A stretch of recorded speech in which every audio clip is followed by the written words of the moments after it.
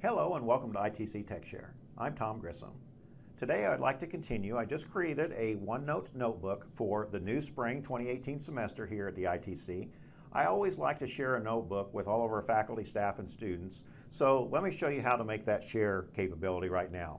So just as a review from last time, you get to our Office 365 by logging in to our Panther mail system. So type in your user ID and password and then hit sign in. That will log you in to our main Office 365 account. I'm going to say yes, I do want to stay signed in. So here are our suite of applications. Now I purposefully saved my OneNote notebook to OneDrive. So at this point, since I've already created the notebook, there's a couple ways to get to it.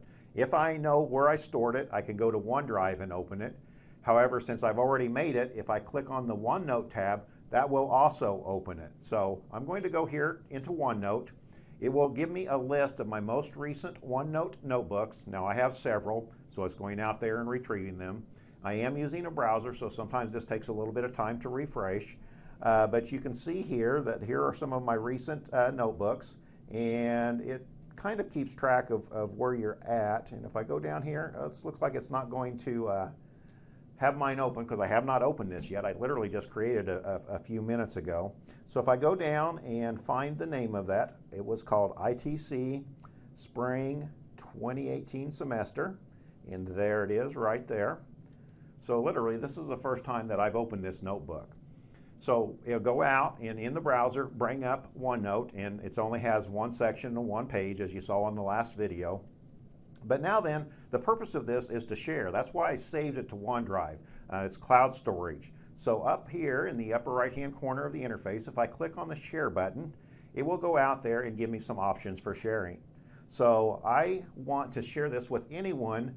It says anyone with a link can view and edit. Now I don't want people to edit this notebook. This is just purely for dissemination of information. So if I come down here and use this little triangle to give me some extra choices, you'll see that the little checkbox is checked next to allow editing.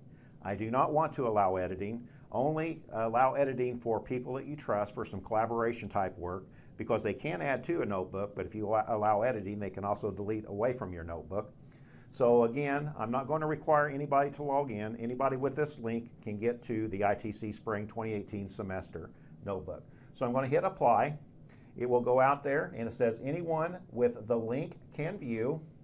And if I come down here, it says copy link. It'll go out, generate that share link, and then this is what I need to share in some fashion. Now I'm going to copy this, and for now I'm going to paste it into this OneNote notebook, or I could open up a Word document or send an email with this great big long link. Now it's very long, so you're going to want to shorten it some way, and I typically use bit.ly. So I will take that link, share it with anyone, and I will share this from our main ITC website page at eiu.edu/ITC.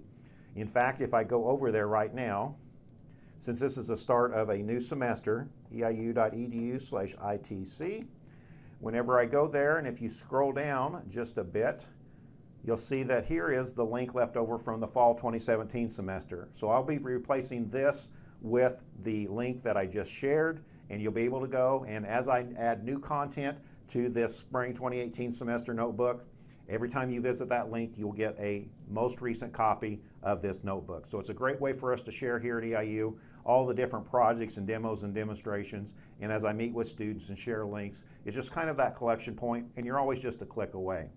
So that's how easy it is to share a OneNote notebook. Until next time, this is Tom Grissom.